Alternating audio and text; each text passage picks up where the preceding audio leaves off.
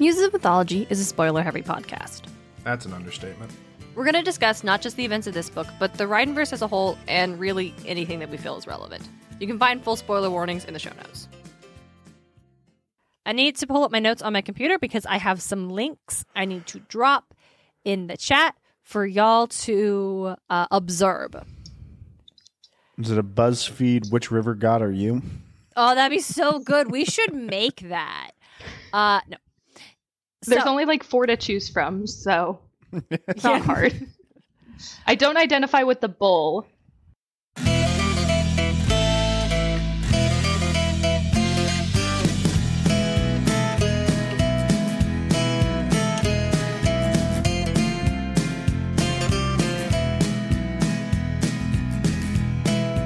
Welcome to Muses of Mythology, a podcast where we explore how ancient myths become part of modern pop culture through the lens of Rick Riordan's Percy Jackson and the Olympians series. This is Story 72, River Gods. I'm your co-host and podcasting muse, Darien and Smartt. Joining me is my co-host and brother, DJ. How's everybody doing today? I am the muse of hygiene. Hygiene? Gotta be clean, gotta be squeaky. That's fair. I definitely thought that was going to end in hijinks, and I was unclear on the relation, but hygiene does make more sense. Hygiene. Mm-hmm. All right, well, let's go muse around the garden for a bit. DJ, look what I just found. I see that. That's amazing. Yes, isn't it? They're so beautiful. I'm so happy. We got keychains, guys. We've got keychains and holographic stickers. Yep. Mm-hmm. They look absolutely amazing. I have the sticker on my computer and a keychain on my keys. Me too. It is new merch. New merch. If you're listening to it, it is available today on Halloween. And if you're listening to it later, it's probably still available. Most likely. If you did not know, we do have merch, usually stickers, but also a button pin. And now we have the holographic sticker, which features our Bunker 9 Patreon art done by Rampa Coca. Mm-hmm. And we have a keychain version of our Don't Be Like Zeus design. Yeah, sticker. Yep, which was done by Becca Rupert. You can check out all the merch we have over on our website. Yes, we have a website. Yeah. It's musesofmythology.com.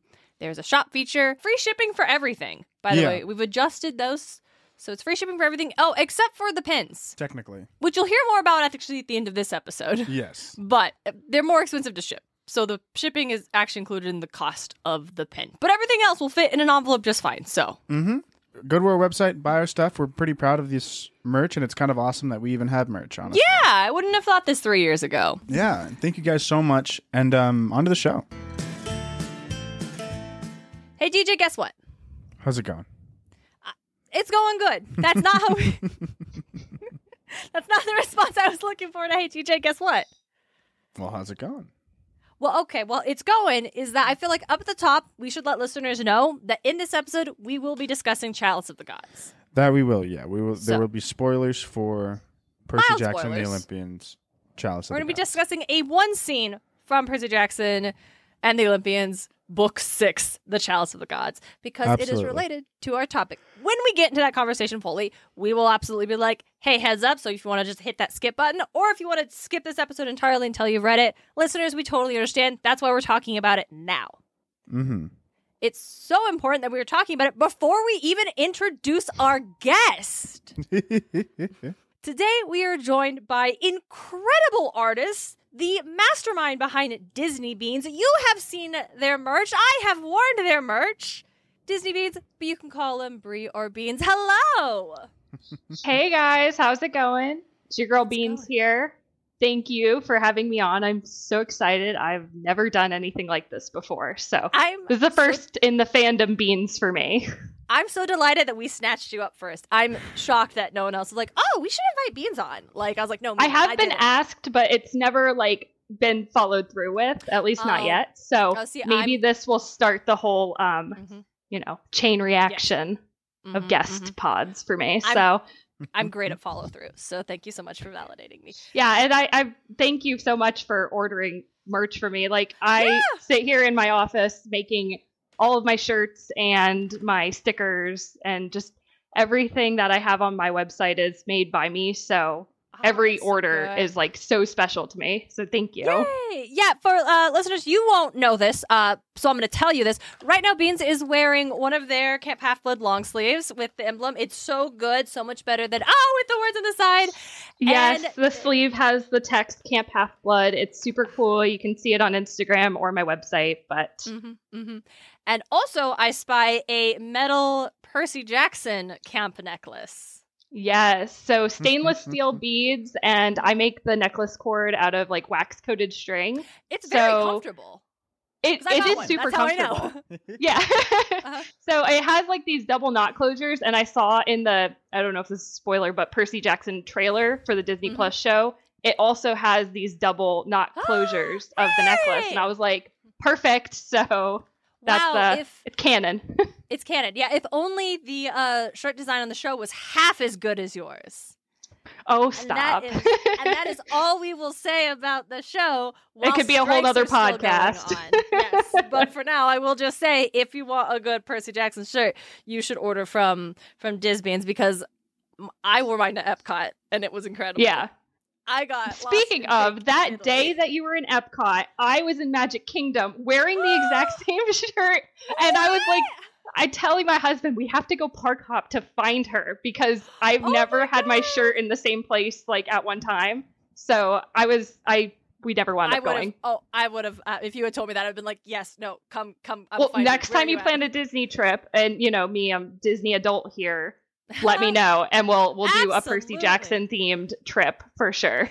I know. I'm over here like Percy Jackson World Wind. I know the show's not even out yet, but it's obviously going to be a huge success. And River Country, you're just sitting there on River Country land. Just bulldoze it and build some cabins. Let's go. That's what I'm saying. Fort Wilderness, just convert them to cabins 1 through 12. 13, exactly. I guess. All of them. Speaking of cabins, we haven't done this in a while, but you gave us some very fun fact about you before we started, so I'm going to do it now. Do you want to tell us who your godly parent is? Well, so I think I might have 2. So first and foremost, if we're going like the main 12 Greek gods and goddesses, I am a daughter of Poseidon. Through and through, I love the beach, the ocean.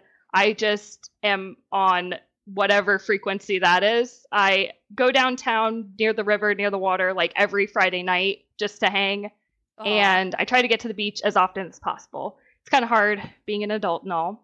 And then my other godly parent would be, and I can't remember his name, so you'll have to help me out, but he's the god of beans. Yep. Just listening to your podcast the couple podcasts ago when you're talking about Demeter and how Demeter did not invent beans or find beans, I was laughing so hard because I was like, that guy, whoever he is that discovered beans, that is my godly parent. It looks like Siamedes is how we're going to decide that's pronounced for this moment. Yeah. However you might think to say it. But definitely, the whole beans thing is a couple different reasons why I go by beans. When I was younger, and still to this day, I love pinto beans. I just like eating beans. And then I've developed a really strong love for coffee. So coffee beans and charming. Disney, it's all part of the brand. So it's just who I am. Can't apologize. We shouldn't apologize. Never apologize. Unfortunately for this episode, we are not going on the bean track. We are going to hang out in the Poseidon ocean water track. Because we're talking about river gods. Yeah. Usually I'd be like, why'd you pick this episode? But I think you've already stated that very clearly.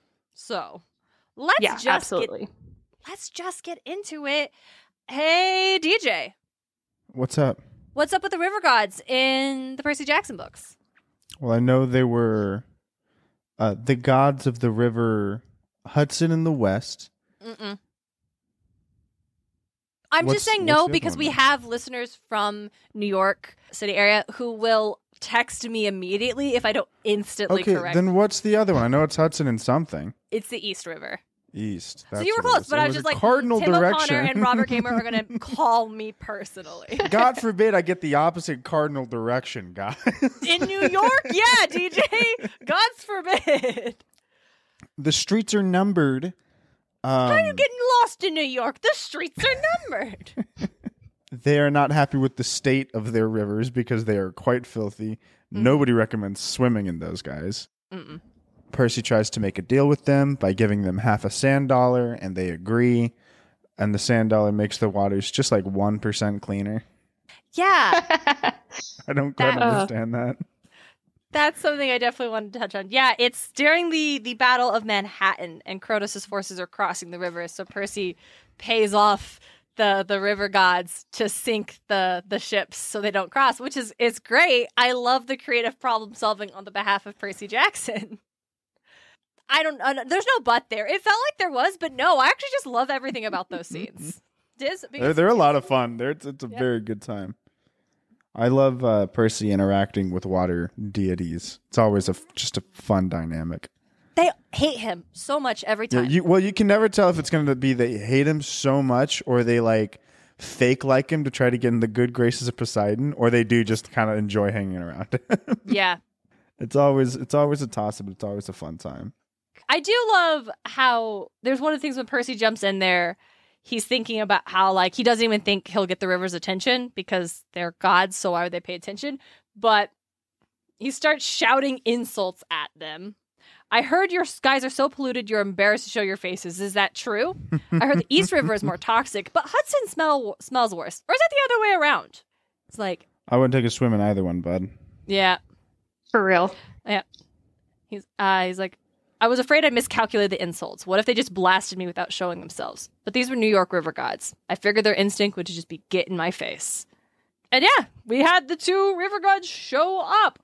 I think, what is it? One looks like a dude dressed in rags and seaweed with a chainmail coat made of bottle caps and plastic six-pack holders. Cut the six-pack holders up. I shouldn't have to say this, but I feel like if you use cans that have the plastic six-pack ring, cut them At this point, up. It's just domestic. Like, I stock beers for a living. At this point, the only beers, like, left with those plastic things, even, like, for the most part, I guess, like, Powerade and the Gatorade still have it for their 8-packs. But the only beers with it are like the domestic Miller and Coors Light, as well as like, you know, those kinds of brands. And so like all the craft ones use these fancy new plastic ones that are just like plastic on top. There's no way a turtle can get in there.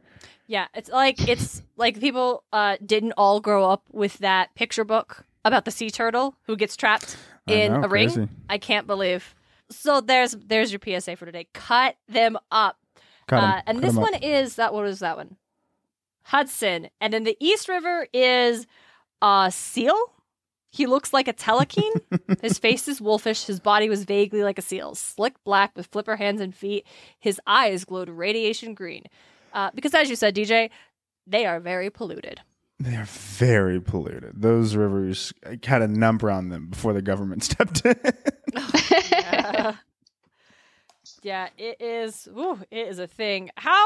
This is like the first time we've met river gods proper. We've seen a lot of naiads and nereids. I guess it's true, yeah. Mm-hmm. There was no river god after he jumped in that one from the arch. No, right? He saw the nereids. Oh, okay, yeah. I thought that was a naiad sent by Poseidon. Oh, yes, that's right, because she was saltwater. She can't be so up freshwater. That's right. Yeah. Mm-hmm. So, being the first display, how do we feel about these figures? I love them. They're fun. Yeah? I personally just like how Percy's first instinct was like, let's just insult them and see what happens. Mm-hmm. Like, no thought whatsoever. Not a thought in his head. No, our boy's he's instantly gotten real used to having the curse of Achilles. Like, oh yeah, they try to fuck him up and it doesn't work, and they're like, oh, I see, curse of Achilles. All right. Yeah, and he's so in his element too that it's like, why even try anything, you know? Mm-hmm. So yeah, like this. I don't know if these gods would actually win against Percy at this point in time. Oh, no, they wouldn't have. He beat Hades in fisticuffs, so... He beat Hades. He goes on to beat the shit out of Hyperion. Like, there's no chance.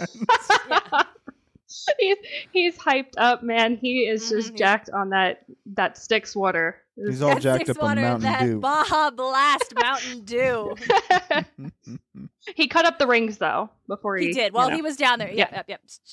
I could actually I would love fan art of Percy just cutting the rings on the Hudson River. Just like let me just get those for you. Yeah, let me just add that to my list of like ideas to draw. You can do art. I can. You actually do art. That was the first and foremost for me. Was like I was a fan artist, and then it somehow using his water powers to pin the water god to be like, just hold on, dude. We need more fan art of Percy just being super aggressive. Yeah, super aggressive, but like with environmental things, like just sea turtles. Calm down. It'll be fine. Yeah, like he's got plastic straws and he's trying to stab the river gods. Mm-hmm. Exactly. Stop letting these straw up his nose. Oh no! When did Percy get the sand dollar? Was that in the 4th book or was that at the beginning of this book? I feel like I just read up on this and now I can't remember. But like shop related stuff, I had to look it up because I started including little sand dollar charms with the necklaces in case people wanted to put them on the necklaces. Yeah. And I do want to say it's in the 5th book. Okay. Right. Like, he talks about Poseidon not being very helpful. I'm probably wrong though. My memory of battle towards the end. Percy receives a sand dollars, his 15th birthday gift from Poseidon. Not knowing when or how he was supposed to use it, Percy adds it to his camp necklace. That's right. Because it's at the party, right? I have no idea. That's just what it says here. I do remember just him trying to use it in the vending machine at school lunch, and like it didn't work, and he was really disappointed. Yes, I love that. Like, that's about the only thing I remember about the sand dollar. Yeah, you're right. I think it is. I think he mentions having it in the last Olympian, but he gets it in Battle of the Labyrinth. Yeah, he gets it at the end of battle. Yeah, but we don't see it until later.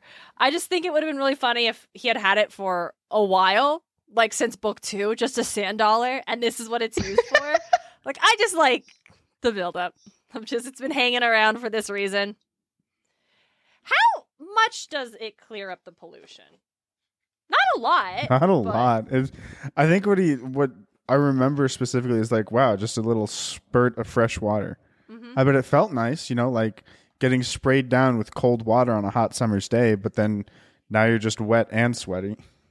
Yeah, it doesn't, like he breaks it in half and there's a little like ripple of fresh water. Yeah. As if all the pollution in the bay were being dissolved. And then he gives 1/2 to each of the rivers, but we don't revisit to see if there's any like actual impact on the rivers. But there must be. I guess I already said it. I feel like a broken clock, but how do we feel about that as readers? That there's no follow-up? Mm-hmm. There's not a lot of follow-up in the Iliad or Odyssey. Can there be? I would say the Odyssey is actually all follow-up of the Iliad, but just you're of right. one But guy. there's no follow-up of the Odyssey. And of Agamemnon, there's a lot of follow-up. There was supposed to be. We lost it. It's gone to the wind now. Bye. Somewhere, bye. It was written. Someone was told at the very least. Yeah. I do like that's what the sand dollar is for, like this symbolic, like the cleaning. It ties into that like environmental message that was like really strong in the Percy Jackson books, and that Percy trades like how do I want to word it? He's able to get these gods to help him by offering them like literally a better future for themselves. By like, you can clean your waters, you can feel better, be healthier, like this important environmental impact. And it sort of foreshadows, or just like underlines who Percy is. Like later on, he was willing to like give up godhood to, like, he didn't even want that, not really give it up. The gods just assumed that's what he would ask for. And he's like, no, pay your fucking child support. Like, that's what I want. There was follow-up on that, though. There was. So. Now, the follow-up was they did bad. Not enough. But the gods suck. Overthrow Zeus, win. Rick, overthrow Zeus, win. But he's building up to something. I doubt that's what it is, but he's building something. I can't believe we're still hanging out with this guy. That's for sure. Speaking of building up to something, spoilers for Chalice of the Gods. I don't want anybody to at me that we didn't give them enough warning. Yeah. This is your second warning, and we are going to talking. Because we meet another river god. We do. Beans, as I recall, you said this was your favorite river god when we were Yes. messaging. So would you like to take point on telling us about this boy? So I gotta say, the only thing I like about him is his vibe. He keeps a clean river, and he has a man bun. I mean, what more could you want? Mm-hmm. So No, it is. He is exactly how I. He runs a tight ship. He does. I love. He is. Okay, so he tries to be calm on the surface, but he's very angry. He's very tense. This man is so tense. Oh yes. Our trio needs to go to this river to do a complete side quest on the path to the main quest. Yeah. Won't say more to that on those details, but in regards to the river, is the Ellison? It's the River Ellison. The River Ellison, thank you. It's said to be the cleanest river in the world. Yes. And so clean it can clean anything. Anything. Monsters bathe in it. The Furies. Furies. Yeah, the Furies bathe in it. And horned serpents. Yeah. So they roll up and are like, okay, well, we'll just do our quest here. And Ellison is not jazzed. No, he's like, whoa. I got a system, okay? You just jumped in Snakes with your on shoes Tuesdays. Yes. You guys jumping with your shoes on, first of all. Snakes on Tuesdays and Thursdays. Something else on Mondays and Wednesdays. Yeah, something on Fridays. I don't remember. It was definitely some kind of monster. Yeah. The sass in it too. The way I was reading that, I was just like, wow, this man has never let a demigod near his river. No. Ever. He's so mad. And who is Percy Jackson to try? Okay. Mm-hmm. Percy Jackson. That's who it is to try. Okay. I found it. He is. Yeah, he's got a man bun with a. And it also describes as orbiting his hair was a tiny galaxy of weightless water droplets centered on the black hole of his man bun. What a look. Other than he just looks like a guy. Like, I love he's just a crunchy yoga dude. Details of just the floating water around the hair. Like, a granola guy. Yeah. A granola, just a crunchy granola guy. So, yeah. I ask for so little. Use the sign-up sheets. Horned serpents are Tuesday, Thursdays. Furies and other underworld minions are Monday, Wednesday, Fridays. Demigods are never. Take off your shoes before entering my waters. And above all, use only the lower pools. My headwaters are off limits. You've managed to break all the rules. I mean, it wouldn't be Percy if he didn't break every single possible rule that there was. There is even a bronze plaque that says pool rules. It's just...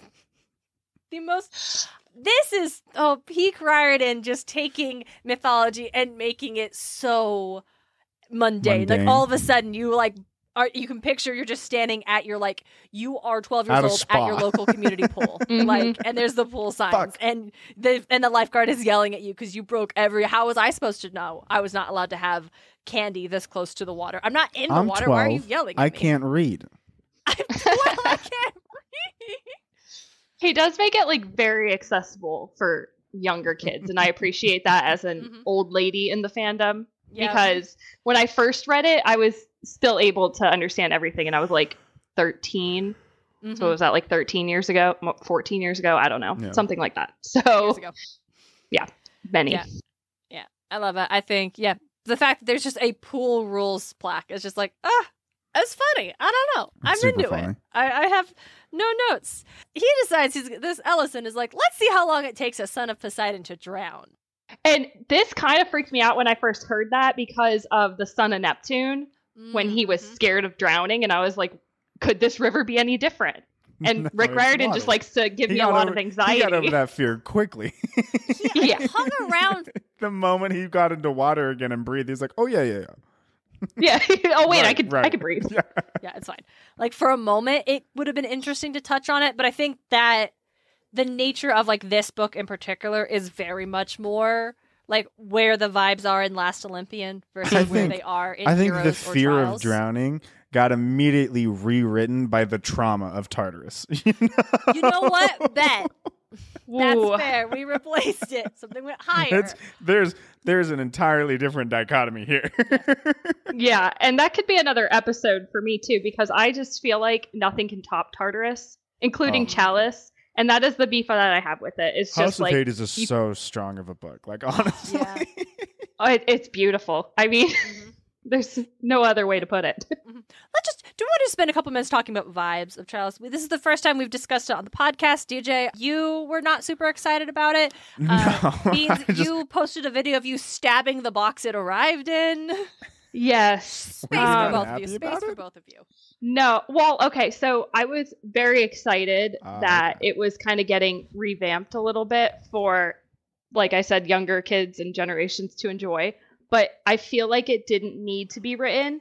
And then he just recently announced that it was going to be a trilogy. Yes. So I don't know if you've noticed, but you start reading and you realize this is all just one quest and one letter for. So I was like a few chapters in, and I was like, wait a second. I was like, there's no way that this is all 3 letters. I was like, this is taking way too long. Yeah. Like I said, I didn't think it needed to be written. And once you go to Tartarus, I just feel like you don't bounce back from that the way he's writing Percy to bounce back from that. So like no traumas are discussed. It's Percy. Yeah. I mean, he definitely trauma blocked a lot. You know? Yeah, and I also like you have to just in general, like there are like in real life, like bad things happen to you, and life does keep happening. So at one point you gotta be like, well, I guess I'm gonna just keep going forward, and if I have to put all that stuff in a box and throw it in the river Styx, then I will. Yeah, I feel like Percy definitely would be the kind of person who would when someone's like, hey man, you want to talk about Tartarus, or like it gets brought up somewhere, and Percy's just like, hey man, I don't want to talk about that. Just shuts it down real quick. Yeah. And I think that's fair. If that's not helpful in your recovery, you don't have to engage in it. It is funny because Rick, like the day Chalice dropped, all of a sudden it's like, Wrath of the Triple Goddess is the next one. And I remember, last year when they announced Chalice was coming out, like I was in the car with DJ. We were actually driving to the airport with our family to go to Orlando for that Disney World trip. Yeah. And I'm like reading the funny how it works. Right. And I'm like reading the description of like what the book is going to be about. And DJ and I are talking like it's okay. So he's got to get 3 letters for that. That's okay. This is going to be the first one for only the first one. So he's doing a trilogy. He's got to be doing more than one book, right? Yeah. Like obvious. Yeah. And he's like, oh, twist. And we're just like, not a twist, Rick. We all saw it coming. Yeah. He's getting it from Quest Giver. We only know one Quest Giver right now? Oh, yeah. It's obviously a trilogy.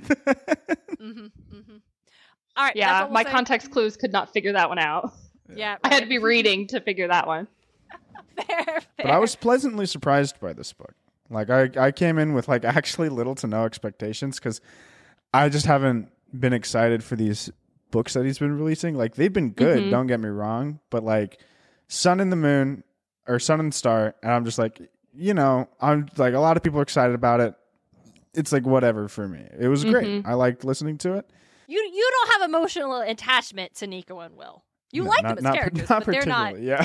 They're not like they're not your They're not faves. super strong. Yeah. Not like Jason. Oh, Apollo. Percy. Yeah. But I very much enjoyed this one, actually. Yeah. I had a very good time with it. Yeah, I hope like it starts to get really just down to the wire where he's almost scared he's not going to go to New Rome. Like if he can't, like by the 3rd book, really get that letter of recommendation. I feel like Rick is going to keep us on our... Obviously, he's going to get to go, right? He had like, 2.5 weeks to do this quest? It's going to get to the point where he's got 3 days. Yeah. Right. And the deadline is coming up, Percy, and it's the solstice. And you are not getting into New Rome without this thing. It's always the solstice. The summer solstice. And I, meanwhile, have only read half of the book so far. So that will be to talk about what we're talking about today. So that will be the end of our Chalice of the Gods discussion. Oh, except for Percy does get so mad when Ellison is trying to drown him that he explodes the river and does clean it up very well. So the whole way they were talking about it too, it's just like Percy busted and then like, oh man, I'm sorry about that. That was a little premature, and then just left. The way they're describing it and talking about it, I'm like, this is insane. The way, like, what the fuck? I didn't read it as such, but now that you say it. Yes. Yep. I could see that. Okay, now we're forcibly moving away from this conversation. So those are the three noteworthy Annabeth is comforting Ellison, like, yeah, it happens. Like, I'm sorry, man, but like, in person, sometimes he's feeling scary. Bad when he didn't do anything wrong. When he gets mad. I know Percy's apologizing after this guy tried to drown him. Like, why am I apologizing? So those are our noteworthy river gods in the books. Yeah. Mm-hmm. Let's swing into mythology territory. Anybody got any myth stuff they want to throw up first before I just go through the notes? None. It's cool. Not a thought. I mean, how are we structuring this episode? Are we just talking about any river god? Yes. Do you have a river god? I do. Yamoja from what's her? Eureka. Wait, no, Greek river gods. We're sticking to Greek river gods. Specifically, why do you think I asked in such a vague manner as the river gods in general? Okay, I guess when have we ever? I don't know. I just figured that there wasn't a lot for river gods. Okay, well, specifically, we are talking about the Potamoi, which is Greek for rivers. So that's how we're structuring the episode. The Potamoi River. The Potamoi River. No, shut up. Stop. The Potamus. Hesiod claimed, in his Theogony, claimed there were 3,000 Potamoi, and that they were the sons of Oceanus and Tethys, which also made them the brothers of the Oceanids, like Amphitrite and Thetis. Each god was a river on earth, and that they were all the fathers of all the freshwater naiads. Like, that's where the naiads come from. Nereid is ocean, naiad is freshwater. Yeah? Okay. I think so. Sure. I thought it was naiad. Or maybe I'm wrong. Don't worry about it. It's important to note that 3,000 isn't supposed to be taken as, like, this is the exact factual number of all the rivers, because named Potamoi, we actually only have 125. Like, that we can find in record. 3,000 is more just it's meant to signify that there are so many of them. They are innumerable. We would say. There's an awful lot of rivers on this earth. Yes. More than 3,000. But 3,000 sounded like an awful lot when you were hanging out in ancient Greece. The world seems so small back then. Mm-hmm. Quote from Theogony, translated by Hugh G. Evelyn White. There are 3,000 Oceanids, and as many again are the rest of the Potamoi, murmurously running, sons of Oceanus, and Lady Tethys was their mother, and it would be hard for a mortal man to tell all the names of them, but each is known by those who live by him. I just like that. Just the like, you can't name them all, but you know yours. He's the river you live by. And I found something very, like, intimate and comforting about that notion that mortals weren't expected to know all of them, but you could rely on the one River. Closest to you. What'd you say, D? The River Boise. Oh, the river. Yes, we have the River Snake. Stop doing that. I don't know why that's upsetting me so much for you to do. Because it's our river names, just named like the River Styx, the River Lethe, Yeah, that's true. I never really we don't call the Styx River. Nope. Or the River Ellison. Yeah, I hadn't heard the River Boise, the River Snake, the River Hudson, the River East River. The River East. Well, because it's called the East River, because that's how Percy says East River Hudson River? and East River. Yeah. Well, yeah, because you can't just say East, right? It implies that it is the River East River. In art, the Potamoi. Oh, you know what? There's one more river god we forgot to mention, and he appears in Mark of Athena when they're going across. He's the bull-headed one that Hercules has beef with. Pun not intended. Him. The one whose horn became the cornucopia twice. Yes, he's that's river Piper's god. river god. Mm-hmm. Yes. Piper made that river god his bitch.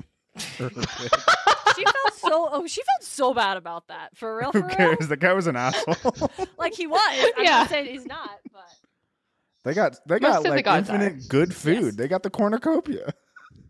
Yes.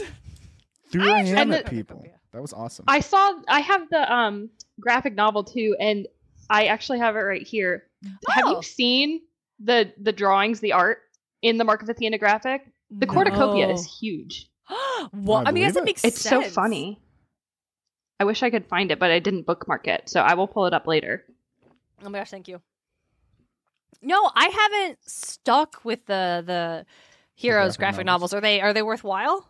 I like it because, little fan artist me, and it's super easy to read, but it's basically just like a Percy Jackson comic. And you can see it here. It's literally, for the people listening, it's probably 2.5 feet long. It's as big as Piper's head. I was not picturing something that big. Throw out a whole cooked ham. But she carries it around everywhere. I don't think it, like, I think Rick Riordan was thinking like a table cornucopia, and then later on they're like, it has to be bigger. And he's like, oh shoot, you're right, it has to be bigger. I don't know, it doesn't have to be that big.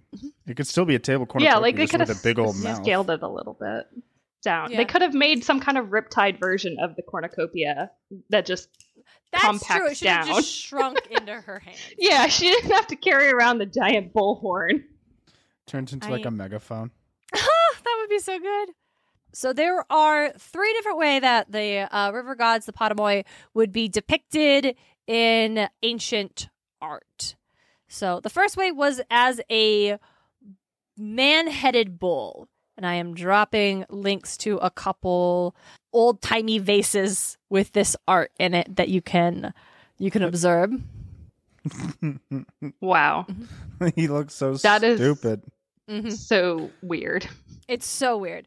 Another way you would see, but hey, that's the bull. That's the bull god. That's him. That's him. Yeah, it's the one that he sees a lot.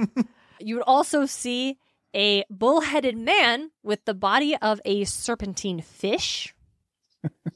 It just looks like a horned man with a body fish. Oh wow! This is from a mosaic. Lastly, they would be depicted as just a guy. Euphrates. Yeah. Euphrates nuts. No, Davis, what? You are Miss Bay. You are out of control in this episode. My brother. Shit, dude. I know.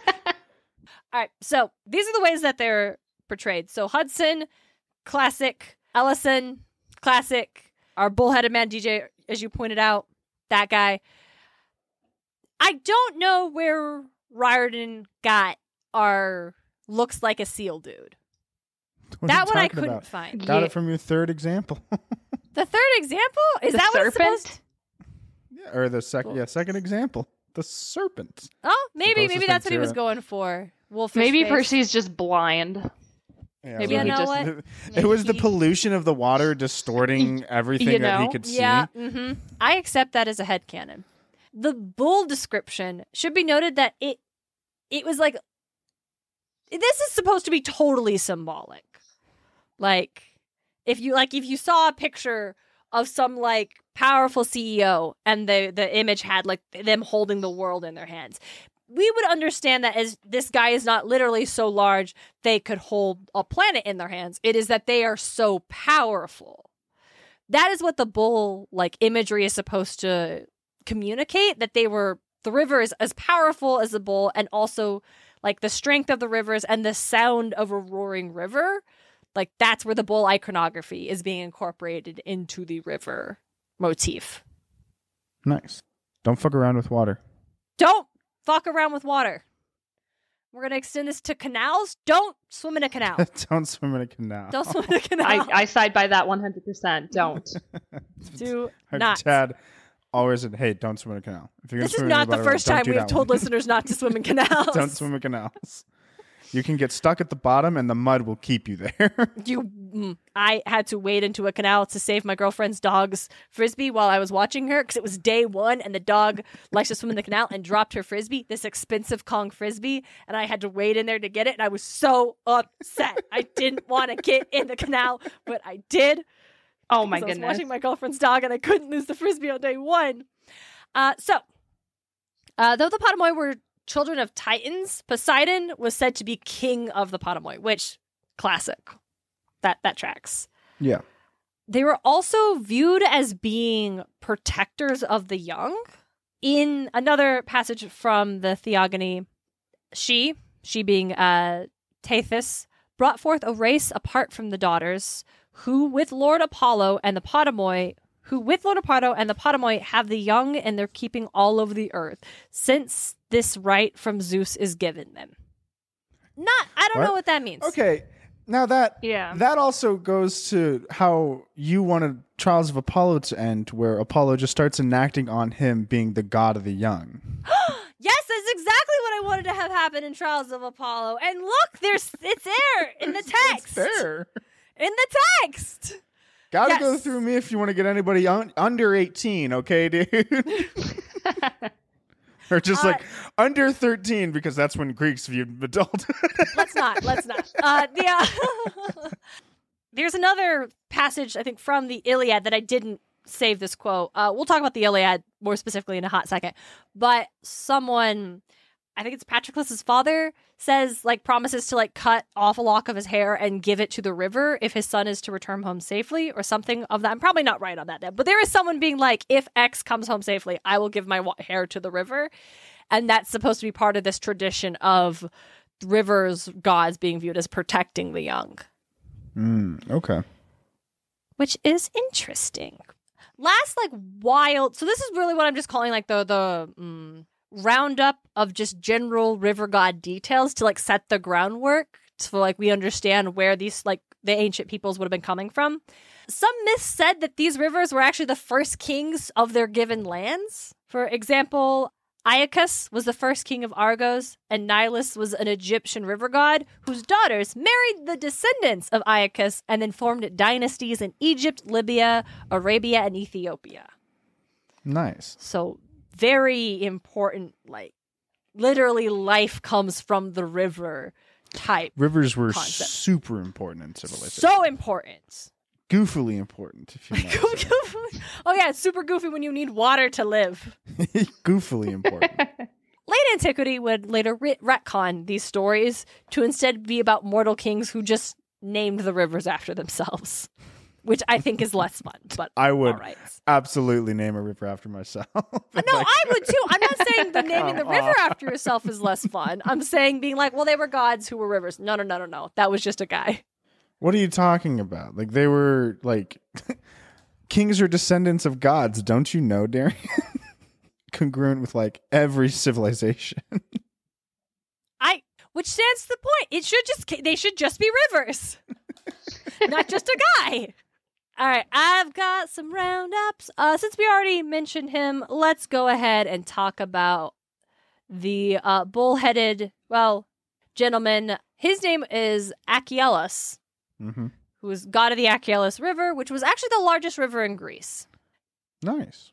He lost a wrestling match to Hercules. Of course he did. Because they both... I mean, who won against Hercules? Did anyone in Greek mythology? Old Age got it as a draw.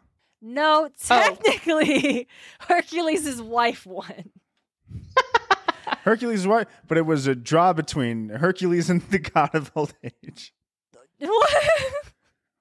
No, so this was a wrestling match for the hand of Deianeira, who, as a side note, Apollodorus described as a woman who drove a chariot and practiced the art of war, which has nothing to do with river gods or what this is about, but I just thought that was cool.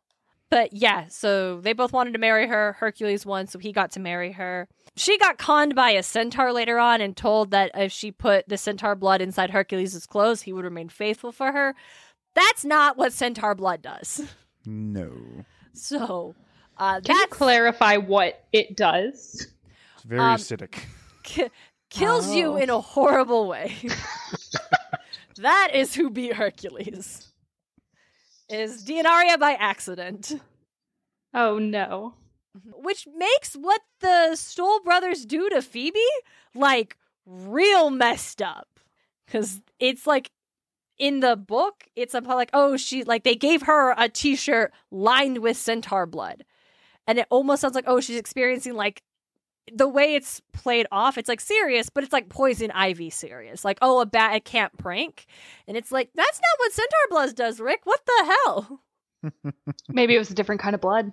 Maybe, where did they get it? It was probably really watered down. It was down. good guy centaur blood. It was Chirons? Yeah, if it was Chirons. Yeah. Chirons and the party ponies. Their centaur blood is the good guy centaur blood. It's super chill. It just causes a really funny rash. Like a really funny rash.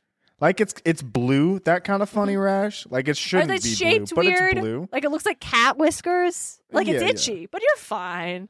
You'll get over it in like a day or two. Like it'll an oatmeal bath and you'll be fine. Little Epsom salt, it clears right up. Epsom salt. Mm-hmm. I want to tell a quick story about three other river gods: Asterion, Cephissus, and Ianchus. Yeah, no, I said it right earlier. And so they had once settled a land dispute between Poseidon and Hera. Okay. So there's an ancient geographer named Pausanias who wrote a text called The Description of Greece. And he claimed that the Potamoi determined that the land belonged to Hera. And Poseidon was really bitter about this decision. So he made the waters in the rivers disappear for a time. Of course he did. Yeah. Gone. You lose. You know what? You lose water privileges, bud. Yeah, basically. So this is an example of an etymological myth explaining why these rivers ran dry during the summer months. Nice. And I love that the geographer was like, so here's some rivers in this map and this description. And also, it's because they made the gods mad. High tide, low tide. What's that? Wow. No. We've got another river, Evenus. And according to Apollodorus, this river god was actually not a child of Oceanus, but a son of Ares, and was originally a mortal king of Aetolia. And his daughter, Marpessa, was abducted. And so Evenus chose to rescue her, and when he fails, he throws himself into the nearby river Lycramus. After this happened to this king, the gods took pity on him and rescued his daughter from the kidnapper, JK. They actually made him immortal, and he became god of the river, which was later renamed after him. Nice. Marpessa? Don't know. Don't know what happened to her. Just sad. Didn't follow up on that thread. Probably not good. And so I got one more, and it's the big one. Styx? No, because goddess, not river god, not a Potamoi. Well, technically, yes, she because is her a Potamoi. father was Oceanoi. Yes, true. We talked about Styx. Styx So is the river already. Lethe, but she's not born of Oceanus. Yes. So not her. She's born of Eris. Ooh, I do love that. No, this is from the Iliad, aka that one time Achilles fought a river. Oh, wait, yeah, that's also in this article. Hold on, there's a drawing. Whole ass river. Literally, the Iliad, book 21, is called the river. He's fighting Scamander. Yes, so that sounds like a fucking futuristic JRPG protagonist. Scamander, yeah. Wait. Hold on. Are you gonna find something? Oh, it's Newt Scamander from fucking... I was about to say, did you think of Newt Scamander? That's what you're thinking of. Yeah. Yeah. I'm like, what's the name? I recognize the name, and it's Harry Potter. Yeah, like, well, I don't know that it's Newt them. Scamander. Yeah, that's where I could have told you. I was like, oh, you're looking it up? Yeah, I'll tell you why it's familiar. Achilles is on a killing spree. Like, he's just killing a bunch of dudes. Fuck it up, Achilles. This is after Patroclus has they been killed killed. your close so that's buddy. What... Yeah, oh my god, it was his roommate. And they were roommates. They were roommates. And they were roommates. So, then the swirling river, in a fury, spoke to him, taking on human form, from his eddying depths called out, Achilles, you are more powerful than other men, more capable of doing dreadful harm. The gods are constantly protecting you, but even if great Zeus, son of Kronos, enables you to slaughter all the Trojans, at least drive them away from me. Perform your horrifying actions on the plain. My lovely streams have been clogged up with corpses. I cannot freely pour my waters down into the shining sea because the bodies choke me. Yet you keep on killing more, annihilating everyone. Come on, leader of the troops. Stop now. This is too much. Get the ass. Get him, Achilles. Swift-footed Lord Achilles answered him, It'll be as you say, divine Scamander, but I will massacre these arrogant Trojans, not stopping till I trap them in their city, in fight with Hector, man to man, and see if he defeats me or I conquer him. And so Achilles does keep fighting, but he does not do the thing that he was asked to do, which is keep out of the river. And so it's the golden plaque sign again. Yes, literally pool rules. No dead Trojans. This is the event that created that sign. Yes. Yeah. This is where Rick got it from, for sure. Yeah. Mm-hmm. So he does jump in the river, and the river with surges. His shoes on, mind you. With his shoes on. Bloody sandals. The river surged and swelled and rushed against him, swirling and gathering his streams together to sweep away the multitude of corpses. I'm just going to stop. Dude, that's a fucking sweet visual. A tidal wave that's just like red with corpses coming in and out of it. Ooh, yeah. That's a sick-ass visual. It is. Next, it says, roaring like a bull, the river hurled them out onto the land. He saved the people who were still alive, hiding them under his lovely streams among the whirling eddies of his depths. Roaring like a bull. There's that bull thing I mentioned earlier. The rest of these rest of the pages of this book is Achilles fighting this river. I'm not going to keep reading from these patches. Translation by Emily Wilson. By the way, gang, just in case that wasn't obvious, that'll be the translation I will be using from now on because it finally came out and I'm so happy to have it. She's so good at translating things. So that's it.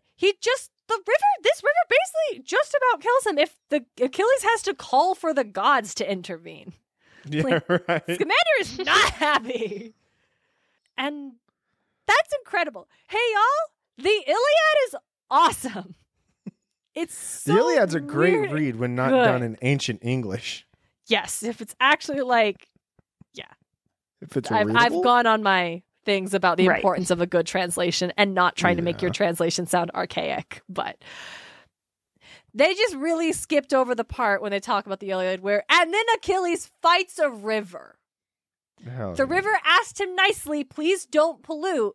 And Achilles said, sure, man, and then continued to pollute. So the river punched him in the face.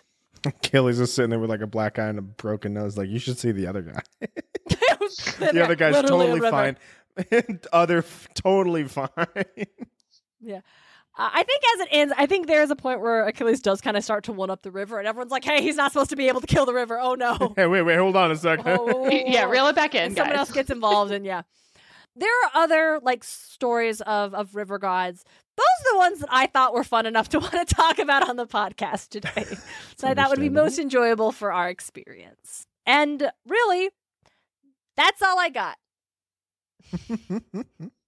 Nice. I appreciate all the mythology behind it because honestly, I am not super well versed in like the Iliad and the Odyssey. I read it in high school, which was a long time ago. Mm-hmm. And what we read was ancient, archaic texts. Mm-hmm. I didn't understand it. Rick Riordan didn't write it, so. Exactly. You know what? Right. Rick really should translate the Odyssey. No. Yeah, right. That's his next thing for Disney. Probably. I wouldn't be surprised. Talking about no. That's just the fucking Last Olympian.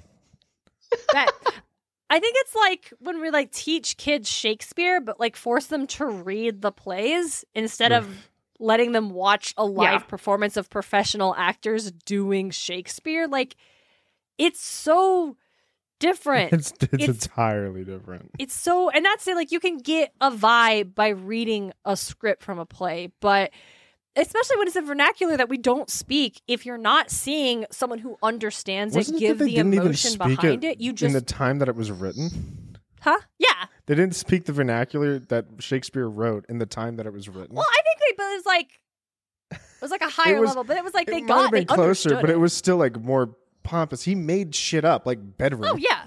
Yeah, he was he was being Shakespeare, but it wasn't like It's like the Iliad, like what I just read. No one talks like that, but you got what I meant. Yeah. So that's my thought. Stop making kids read these scripts. Give schools more money to hire professional Shakespearean actors to come perform for them. That's how we should teach Shakespeare. If I would have had that in school, I don't think I would have appreciated it back then either. So. You know what? That's fair. I appreciated I was Shakespeare Idaho Festival whenever they came to came to my school. But other kids were like, "Why are we doing this?" It's awesome. I read Julius Caesar when I was in high school, and I'm like, I don't know. And then I saw it a couple years ago at the Idaho Shakespeare Festival, and I was like, oh my God, it's about a bunch of petty bitches who hate their boss. I love this. Look at them go. They ruined their own lives. Go, bestie. Go, bestie. Go, Brute. You got it. You're making bad decisions. I love you, babe. No, but okay. So now I'd be like, okay, actually, before we do that, hey, why are these guys all called gods, but like nymphs and naiads or stuff are just nature spirits? Slow head shake from Beans. They just... I have no idea. They're river goddesses. We know. It's the Styx and Lethe. Yeah. And they're scary. We don't talk about them. 2. Do they have any kind of personification? We see Styx in Trials of Apollo. Oh, yeah. That's she's my awesome. weak point. But just once. No, just like one time, though. It's like 15 books. She's awesome. The fact that she didn't show up when Percy jumped in the river, like, that's a missed opportunity. It might be. Yeah. But it's like she's sitting there like, there's precedent. Yeah, no, but I think it would have been more just like it's her like to talk to Percy, like him under the water and it's burning, and she's there looking at him, just judging, like you don't have the stuff, and then it's like you see her expression change, and all of a sudden it's the memory of Annabeth, and that's where she's like, "Oh, you do have it. You're gonna be okay, kid." I don't know. I like the River Styx a lot. It could have, yeah, like, for sure. And maybe that's because I just really like the way Styx is portrayed in Girl Goddess Queen. Hey, I brought it up again! I got it one more time! But yeah, the actual reason I think is sexism. That's why these river gods are gods, and then they're not just considered a like nature spirit, a river spirit. They are gods. Maybe there's just more like Nereids and Naiads. There's like just too many. And that's why there's spirit. But it's like Thetis, so she's an Oceanid, but she's so often just called like a Naiad, a Nereid, a nymph. Whereas her brothers are the Potamoi, and they are all called gods now. Whereas in historically translations, Thetis she was viewed as a goddess. But what I mean mostly is like translation and reinterpretation has like really downplayed the feminine nature spirits, whereas like dude ones still get to be considered gods. And there is a clear distinction between when I say nature spirit and then nature god. And I'm just going to call it out whenever I see it, because men. So that's my last thought I have. I could not find river gods in pop culture to do for this segment. There's not a lot used, especially from the Greek mythology. Yeah. Like, I think the closest thing I might be able to pull is arguably Charon in Smite. Like, yeah, but he's arguably. Do they really incorporate him with like river elements? Yeah, or... yeah, in Smite. Yeah? Yeah, he's on a boat. He's a pirate. He's a pirate on a boat. And he summons the river Styx. Yeah. Okay, that's a little river goddy. Because Charon doesn't summon the river Styx. He just goes across it. Yeah, but he summons it here. That's pretty cool. Okay, I'll give you that one. For the theatrics of it. Yes. Yeah. It's only because Styx lets him. Yeah, of course. They're on good terms. They have brunch on Sundays. They do have brunch on Sundays. And they talk shit about other chthonic gods. Charon sits there and just looks at Styx while Styx is just venting. She's got to say, hey, she's got to get it out. She's got to get it out. And Charon's just sitting there listening. Gossip about like what people are like, what their recent oaths have been. She's got all of the tea. Don't drink it though. Charon might be able to too. Yeah, I bet he's fine. So in my notes, I literally wrote, because I'd never not had a thing. I wrote, once I created a river goddess for the Boise River for a Monster of the Week campaign I ran. She was awesome. That's great. I just needed a river goddess honestly, because they needed to put a different goddess somewhere else. So I was like, we could put her in the river. And it's like, oh, because she was Lethe. Sorry, I'm remembering this camp. This isn't fun for anybody. Lethe? No, the goddess that needed a new home was Lethe. Oh, okay. So they went to the Boise River, and there was a goddess already living there, but she's like, yeah, she can hang with me. And then they were roommates. Oh, my. The other one that's in Smite is Yamoja, actually. Okay. She's from the Yoruba. And she is mother of all Orishas, which I don't know enough about the Yoruba pantheon. Yeah, we should avoid that. We should about. Just be like, that's cool. But she Sounds cool. Often, like, she can cure infertility in women. She cleanses and comforts children of their sorrow. Aw, that's nice. Yeah. She's motherly and protective, and so she's like a big healer in SMITE. I like that. Yeah. What is SMITE? Is it like a... It's a game that it's a game that I play where you pick gods from different pantheons and just fight each other. Yeah, it's a battle royale. MOBA. MOBA, thank you. Yes. Multiplayer online battle arena.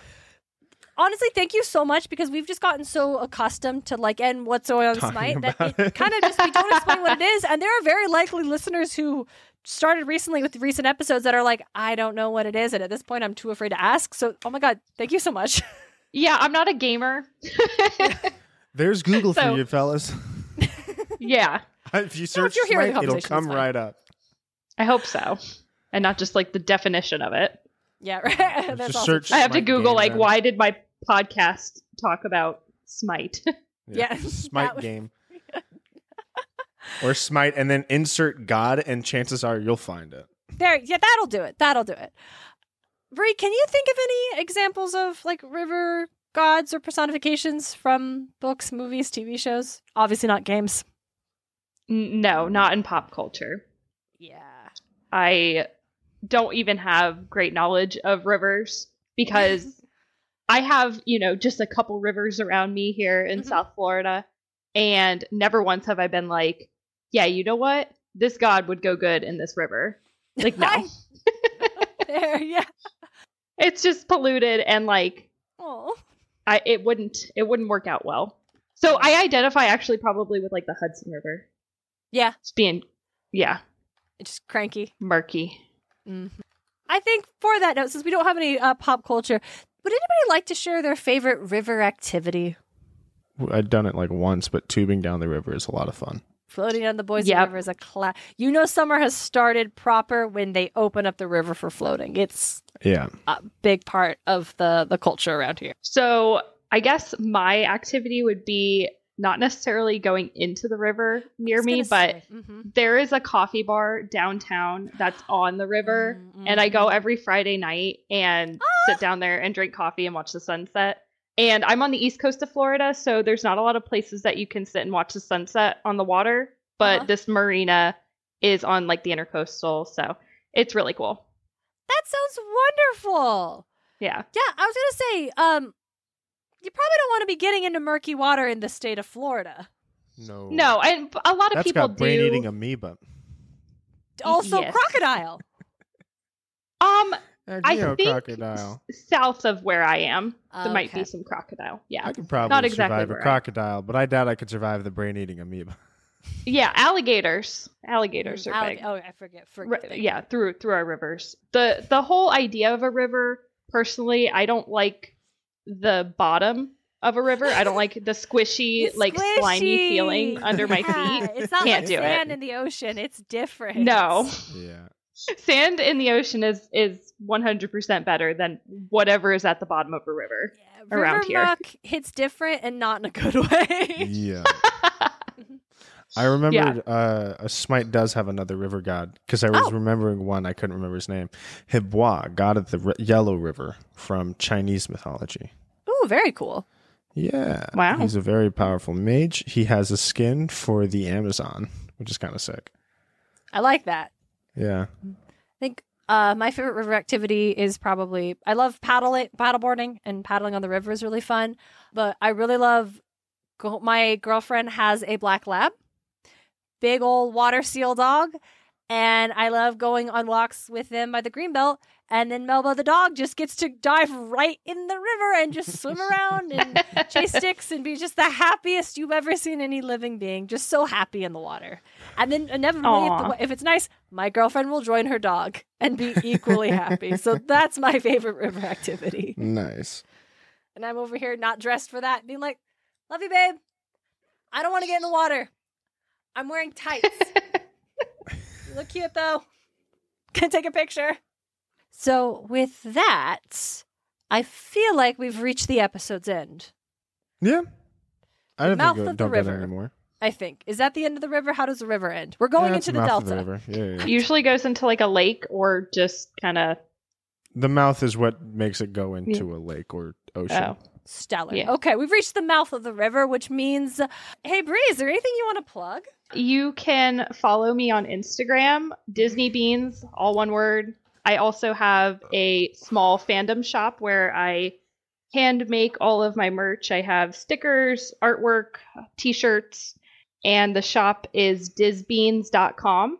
You can also follow the shop Instagram. It's just at DisneyBeans. Mm-hmm. So I do a lot on social media, and that's kind of my thing. What started as fan art has now turned into this whole merch empire for mostly so cool. Percy Jackson. So no. And it's quality stuff. Like I said, I have the shirt, and it has held up so well. Oh, I'm so happy to hear that. No, it's so good. Granted, I never put it in the dryer, so I think that's important too. It's like, you are one of the. You follow the instruction. Don't dry it. Yeah, I have a Camp Applet shirt. That's not from Beans. Symbol, I bought it before I encountered your stuff. Yeah, and DJ's is the faded, symbol is faded. just. It's bad. It's just not even there anymore. It looks like DJ fought in the Battle of Manhattan. That's what that shirt looks like. It looks he like tried to talk to the rivers and was not a son of Poseidon. And then only the symbol got fucked up. It's so of course, weird. yeah. Mm-hmm. Yeah, so I use like heat transfer vinyl, and so the dryer would not, it doesn't do well in the dryer. It gets wrinkled. So I'm glad you don't dry it. No, it also wouldn't fit me anymore. I'm a very specific body shape, and if I put any of my shirts in the dryer, they don't fit anymore. So, twofold. But I would also say that, like, you're essentially the unofficial, official Camp Half-Blood t-shirt for the Rhineverse podcasters. Like, I don't know if you were aware of this, but I think you wisely reached out to Lachlan and hooked her up with a code. She dropped that code in our Discord, and that's how I was like, I need that. And that's how Robert's like, I need that.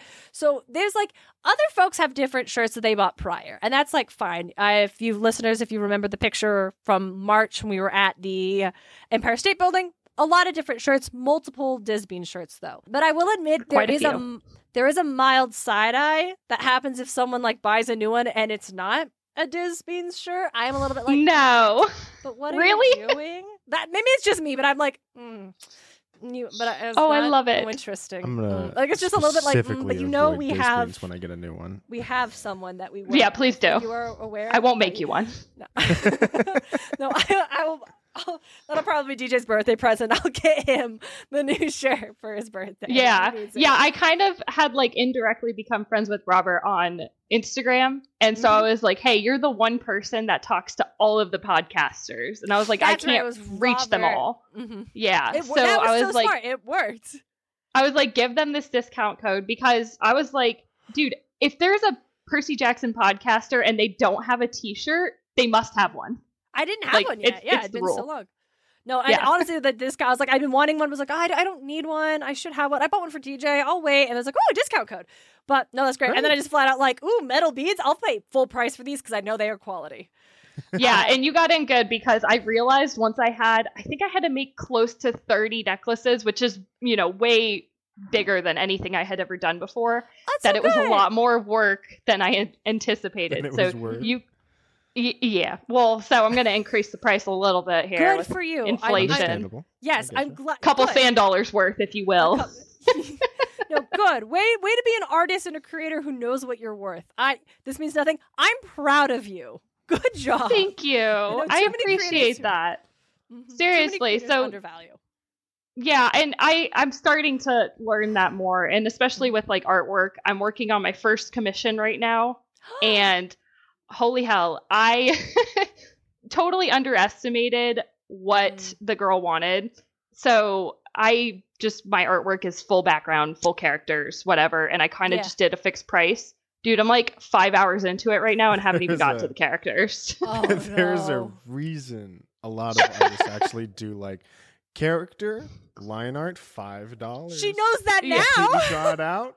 $10. It's just I don't draw $30. Like that. Like I do full pieces of artwork. Like I don't even. So the thing is, just charge more in general. You only do this style, and you get something like this, and it won't. Well, for the people that are going to listen, it's just showing my artwork. You get something like that, and it doesn't break down well.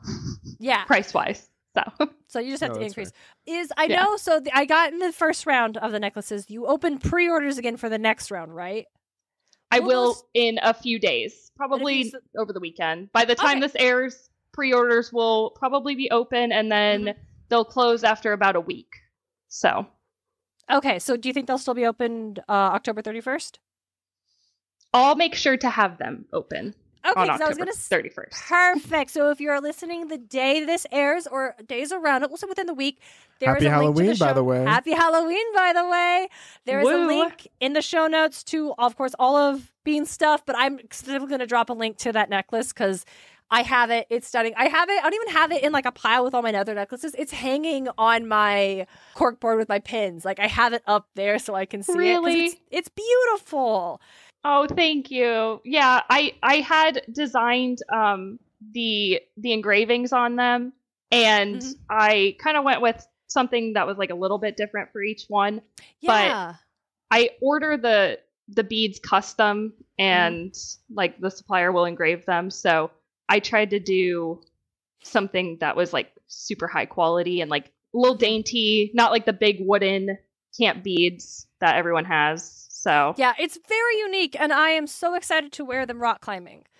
Because I always do climbing costume things. I will do just camp half-foot stuff. So I'm super jazzed to have these beads that aren't going to clank around and get in my way. So love it. I cannot speak highly enough of Bree's work. It is so beautiful. Been waiting to get a Camp Half-Blood shirt or the necklace or anything. Like for real, y'all. You should go check out her stuff and get that. You should also check out our merch because we have stickers.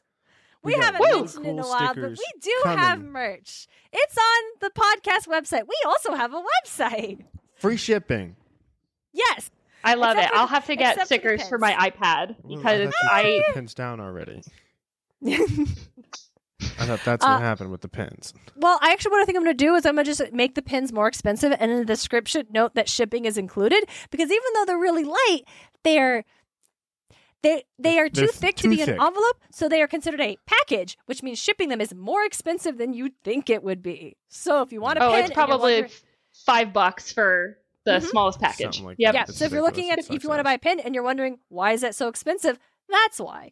But you can also buy stickers. At this point, we should have the newest Bunker 9 Patreon art sticker, which it's holographic. It's very cool. We don't make our own stuff. We don't have that skill set. We order ours from a website. Absolutely. So if you want stickers made by the person who made them, you should go to DisneyBeans. Speaking of, can I get again? My stickers are very my water bottle. Yes. Yeah, my stickers are very specific to like my artwork, and then like I have a couple basic cabin stickers. So that's so good. Yeah, check it out. Nice. It's all there. I think that's plenty of plugs for everybody to go around. Great, absolutely. Muses of Mythology, or patreon.com/Muses of Mythology. Do not forget, go to our Patreon. There's a lot of cool stuff on there. Okay. Yeah, you very proud of a lot of shit on there. Yeah, if you actually sign up on Patreon, we send you a thank you letter that has art on it. We also send you a sticker. Like, you'll get a sticker free. Just make sure you actually put in your address so I can send you something. The last couple patrons haven't. So, like, do you... Some people if you're a patron and you're listening and you never got a thank you letter, message me on Patreon and we'll double check and see if it's because that information get filled out. That's all. Okay, we're leaving for real now. Bree, thank you so much for joining us. This was so fun. It was an absolute honor to have you. Thank you, Darien. Thank you, DJ. I had the best time on this podcast, and I hope to be on more. I really appreciate all the time that you took explaining the myths to me. This has been amazing. Yeah, Thank you. Absolutely. We will absolutely hit you up in the future for other myths and let you pick other fun things. We're going to pivot to Norse mythology pretty soon, so absolutely. A new frontier for us all to explore. I'm going to play the God of War games this time, for sure. The new ones, which are in Norse mythology. It's a vow. Just like I'm going to read Song of Achilles before we talk about Achilles. I should play Ragnarok on it. But you're going to play Spider-Man instead. I'm going to play Spider-Man as well. You are playing Spider-Man. Yeah. At this point, when this episode is coming out, I am probably playing Spider-Man. Thank you all so much for listening. We will be back in your ears next week to talk about Prometheus. That's right. DJ reminded me that I used to do this, so I'm going to do it again. Until next time, don't be like Zeus. Don't be like Zeus. Muses of Mythology is created and hosted by Darien and DJ Smartt. It's edited by Darien Smartt. The show is produced by Darien and DJ Smartt, as well as Tim O'Connor, The Crystal Con Man, Nicholas Miller. Our music is Athens Festival by Martin Hain. And our cover art is by Audrey Miller. You can find her on Instagram at bombshellnutshellart. Want more Muses of Mythology? Support the show on Patreon. Just $1 gets you exclusive bonus content. Get more at patreon.com/Muses of Mythology. You can also support the show by leaving a review at lovethepodcast.com/Muses of Mythology. Or tell a friend why you love the show. Don't forget to check out all of our episodes and episode transcripts at musesofmythology.com. Thanks for listening.